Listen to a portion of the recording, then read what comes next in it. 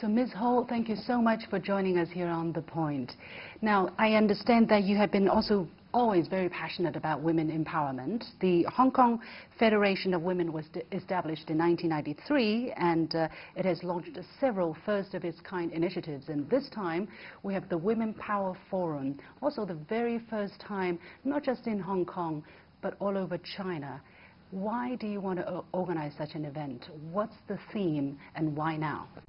Indeed, because the organization, Women Federation, has already been established for over 25 years. I'm very lucky that I have taken over the reign as now the chair lady from somebody who I count as my mentor and a very influential lady who is now in her 90s, who founded the organization some 25 years ago, along with some of Hong Kong's brightest and really most powerful women leaders.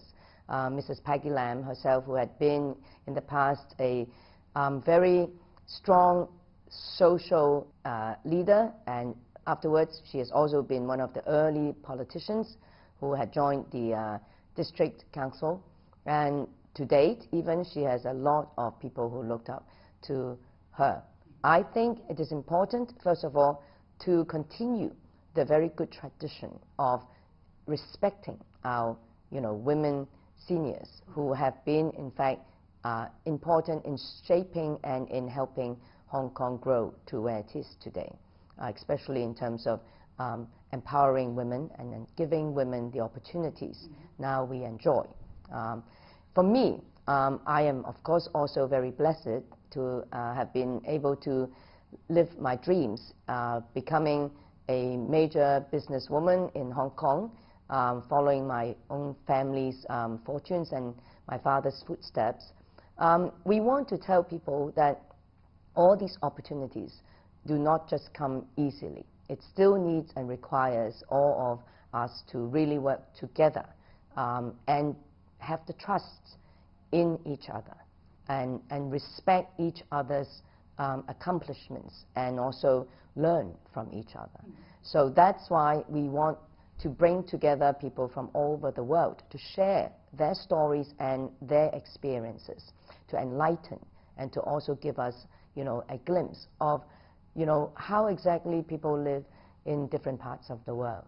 Well, I see Hong Kong is already a very gender-balanced city. I mean, we see business people like you, yourself. We see the chief executive being a woman. We see many, many women leaders already. Why do you think Hong Kong still needs that? Or why do you think China needs that at this particular moment? We all now have enjoyed the capability of granting women equal opportunities, equal education. In Hong Kong in particular, we are in fact heralded as one of the most successful and the place where we have the most freedom, and women definitely, as you can see, in terms of ratios and their own career developments and high education, all goes to prove that women, especially all sorts of provisions have been looked into and well prepared. But we still need to basically have a chance to understand other people's, developments in order to appreciate, our own. We're part of China. We need to learn about what's going on in China.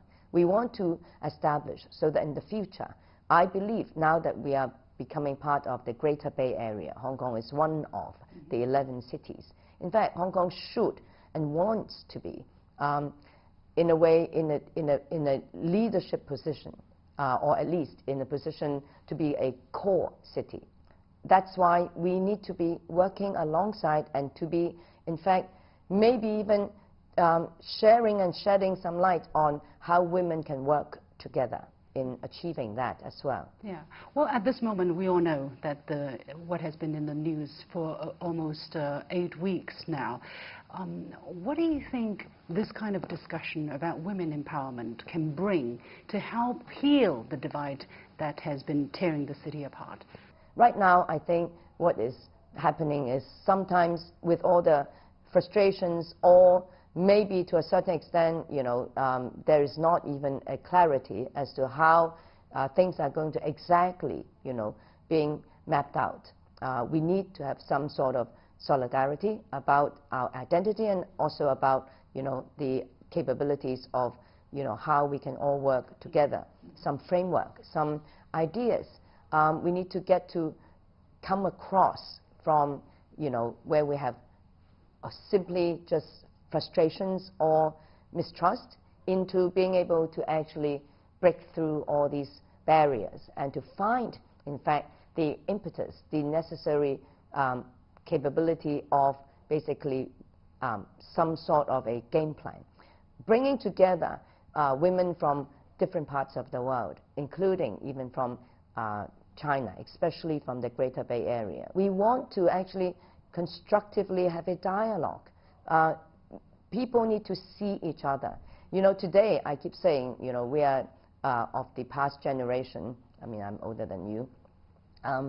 In the past, I kept telling the younger people, when we went to school, and if you need to learn anything, it's entirely your own initiative, because you go to a library. Nobody will teach you how to go find, the information that you need. You need to even do enough thinking prior to entering the library in order to exactly know which aisle you are going to go down in order to find that book, where you might or might not, eventually get the information that you need in order to complete your homework or to write your essay. Today, you can do it in minutes. You can basically, go on the internet, and even without any prior knowledge of anything, you simply can ask a question. You pop a question, and somehow somebody will continue feeding you information. But beware that, therefore, people are taking over your work. In my opinion, we don't allow other people to just feed us with information that we cannot ourselves verify, that we don't know for a fact whether those are important or information that are actually constructive. It is upon yourself that you need to make that determination. Are you implying that this is partially, at least partially, the reason why the city is experiencing what we are seeing today, especially that so many youths have gone to extreme, to use violence, vandalism, to try to achieve their goals? Well, I'm saying that people should actually open up their mindset and try to listen and see also if there are differences. And this city permits differences in opinion, differences even in expression. But before we do that, we should also try to understand and appreciate other people's views and perspectives.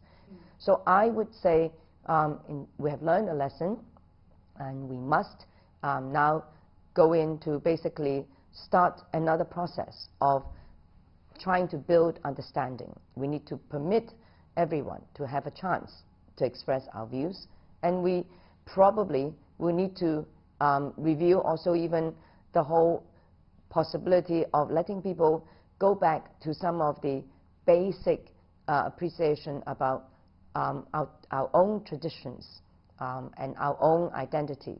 And I think a lot of work has to be done there. Any concrete examples in the last part that you just mentioned, going back to our own traditions, our own cultures and identities? Well, people are all yearning always for what's new. Today, I've invited some, in my opinion, really world leaders in all the different aspects of the global development, including, of course, arts and culture. We would listen to, a major force now today in today's world in driving modern and contemporary art development. But I'm quite sure that when we listen to, these discussions, more often than not, they will be talking about the excitement of the new, but there will always be, obviously, the importance of continuing to uphold the heritage, our cultures, and the passing on of the know-how, and the respect to our forefathers who had brought many things to us. I believe this has been, in a way, left out of our system, both in terms of the education system, as well as in having more interactive and profound ways of stimulating our young generation. That's what I'm trying to also establish through the setting up of the forum. One last question, really briefly. Now that I come to Hong Kong, I see the other side of what I don't see while I was on the mainland reading the news, only the very dark and unpleasant image.